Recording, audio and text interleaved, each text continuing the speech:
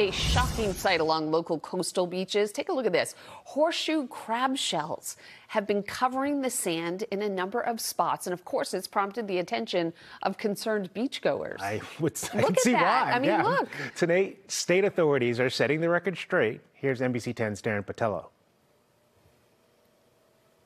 Horseshoe crab shells covering some Massachusetts beaches. The state's Division of Marine Fisheries posting this photo after getting reports along the coast of Massachusetts of unusual numbers of dead horseshoe crabs on beaches.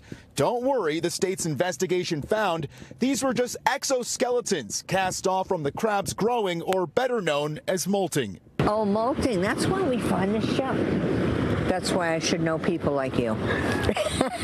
The state says they recently received reports from Nahant, Weymouth, and Falmouth. And it didn't take us long. We just walked onto the beach. We got to Falmouth about 5 minutes ago. Look what we already found, exactly what people are talking about on social media. Beachgoers shelling out their response to the social media post from the state. We showed them on our cell phone, and there's possibly more to come. Marine experts say late summer and early fall is the peak of horseshoe crab molting season, so expect to see an increase of the molted shells over the next few weeks. It's a lot. It's like surprising to look at. I mean, you see it and you're like, whoa, where did that come from? I would be curious where they're all coming from. Well, not where they're coming from.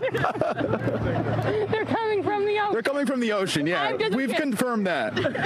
To tell the difference between a dead crab and a molt, experts say look for the slit along the front rim of the shell where the crab split and left its old shell. I think it's very cool. They look like dinosaurs to me. And for more information on horseshoe crabs and molting season, go to our website, NBCBoston.com. We'll have more details under this story.